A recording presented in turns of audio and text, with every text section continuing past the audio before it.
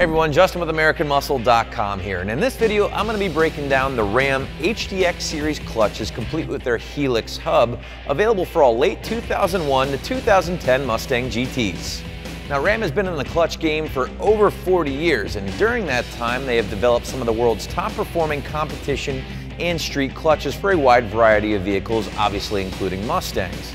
Now, Ram is just one of the many different clutch lineups we do offer here at AmericanMuscle.com, and if you would like to see my detailed product breakdowns of those clutches and many other great Mustang products, well, you can find those on our YouTube channel. Subscribe if you haven't done so already, and while you're there, drop us some feedback. So the HDX series of clutches from Ram is going to be the equivalent of their Stage 2 offering for your late SN95 or early S197, and will be able to hold up to 450 plus horsepower, perfect for those light bolt-ons or even a conservative forced induction car. Now, if you are looking for more holding power but would like to stick with the Ram name, then you might want to consider their Power Grip series of clutches, which will hold more power than the HDX here, or even some of their twin disc offerings, which are also available here at American Muscle. Now, the HDX is priced very fairly when compared to other Stage 2 options that you will find here on the site, and will be a great upgrade over that factory clutch for a few different reasons. So with that said, let's get into it.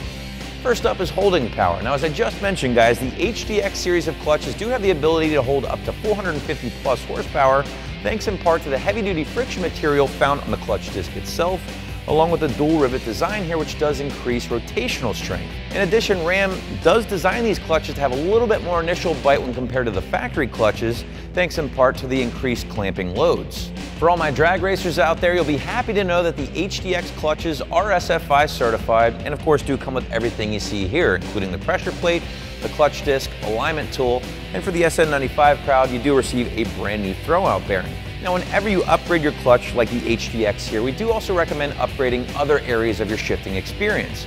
For instance, if you have a newer car, then you might want to consider upgrading that plastic clutch line to a more stout stainless unit.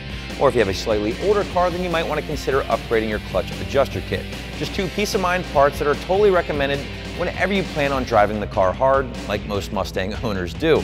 Either way, if you do want to check out some of these optional parts, you can do so on the product page. Just click the link below if you're not already there. Of course, when installing a brand new clutch, you will have to drop the transmission. So because of this, this is not something I'd recommend for the first-time mechanic out there without the proper know-how or tools. On the other hand, if you have no fear of tackling a job like this, then you know the deal by now. Just leave yourself a few hours in the garage or a nice little Saturday or Sunday afternoon.